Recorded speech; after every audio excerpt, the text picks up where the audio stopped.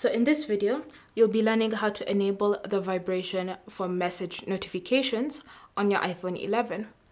So the first step is to open the Settings app, and in Settings, you want to look for the Messages app, and once you found it, you want to tap on it.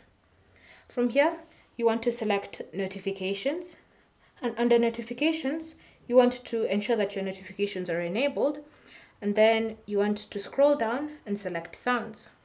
Under Sounds, tap on Haptics, and then from here, you should see different haptics that you can choose to use. So simply select a haptic. If you like how it feels during the vibration, then you can exit the Settings app. But if you want to change it, so say for example, you want to create your own vibration or choose a different one, simply tap on it and then look for the one you prefer to use.